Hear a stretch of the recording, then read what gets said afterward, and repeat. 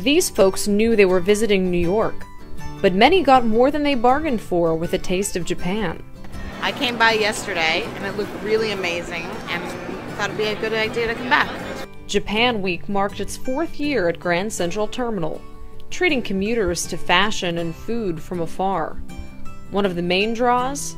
Takoyaki, a street snack made of octopus and fried dough. When you make takoyaki, you have to roll around the dumpling, so you need some kind of technique. And in order to do it in a fast speed, you have to practice a lot.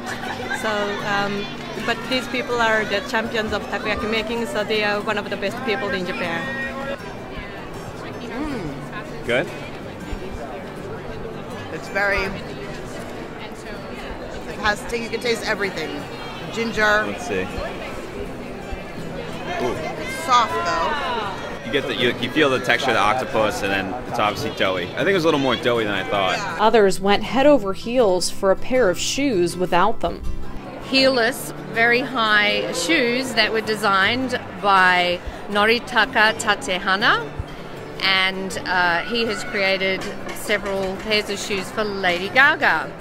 And people look at the height of the shoes, which they're 12 inches, the ones in the display case are 18 inches high, and they say, oh, there's no way I'm going to be able to walk in them because they're too high. But we have had a pregnant lady try them on, we've had men try them on, a 7-year-old kid try them on.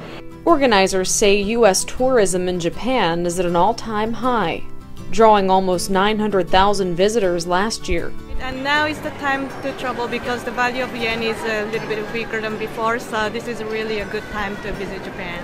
Jennifer Rizzi, New York Daily News.